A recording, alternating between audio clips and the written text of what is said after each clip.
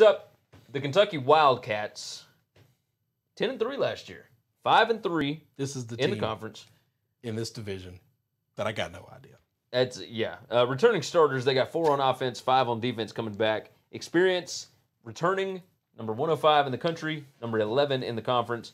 Their over-under is 6.5. The juice is -125 for the over, plus 105 for the under. So they expect them to go more 7-5 than 6-6 or even 5-7. 5-7, Mark Stoops, 36-39 in 6 years. He has a year of transition coming after their first 10-win season in 40 years. Well, 10 wins a big deal. At Kentucky, yes. A big deal. Yes. I mean, I think it's a big deal anywhere, which is why I'm different than everybody else. Well, agreed. Yes, 10 wins is...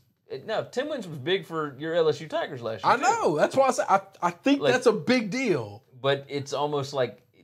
I mean, Les Miles got fired because he didn't hit 10 enough. I know. And that's crazy. I think that's crazy. Anyway, so Kentucky, they lose all-time leading rusher Benny Snell. They need a more balanced attack. Look, quarterback Terry Wilson finished number 14 in the SEC in total passing yards. Out of how many teams? Out of 14. Okay. Yeah.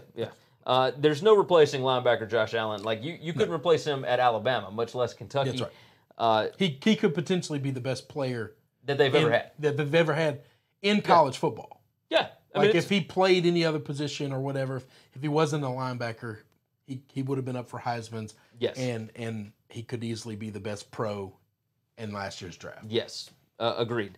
They lost their entire starting secondary. Talent is upgraded, but the experience is not right now, and that could be a problem. I mean, they've had 40 years between 10-win seasons. That means you should expect a drop-off here, but Stoops has got to be careful and not let it be too much of a drop-off, or they are going to get passed by all these other SEC East teams that they have been working to even up with. That's right. I've got them at 7-5. Now, my losses are Florida, at Mississippi State, at South Carolina, at Georgia, at Vanderbilt. I've got them beating Tennessee. I've got them beating Missouri. I've got them beating Arkansas. I've got a win over UT Martin and over Louisville and then over Toledo and Eastern Michigan. They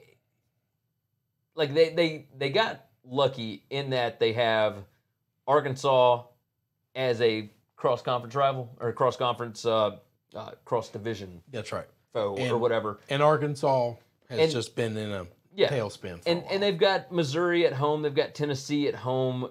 You know, this is where your home field craziness. We have the same record. Yeah, but this is where you value home field. But it doesn't matter. Home field some. Like you got to value it a lot. I do value a lot, but like I've got them losing to Florida at home. I've got them losing at Mississippi State and at South Carolina. But we get the same record. We get different losses. Would it shock you if they were to lose to Toledo and or Eastern Michigan? Oh yeah. I think both of them. I think their talent is significantly better than those. If they lost to one of them, it wouldn't surprise me because those. You know, like they're super inexperienced, but Toledo has a lot of experience. Well, yeah, that could, I don't know. That it would surprise me. I don't think they can lose both of them. It's a strange. I don't think they'll lose both, but if they lost one, I watched Mississippi State lose to South Alabama one year. True. So and still came back and made a bowl game. But I don't know that derails their season. I got them 7-5 I don't think as well, derail and I think 7-5 is fine with the amount of talent that they lost. All right, they're not used to that. They're going to come back down to earth a little bit. There'll be 3 games different. That's okay.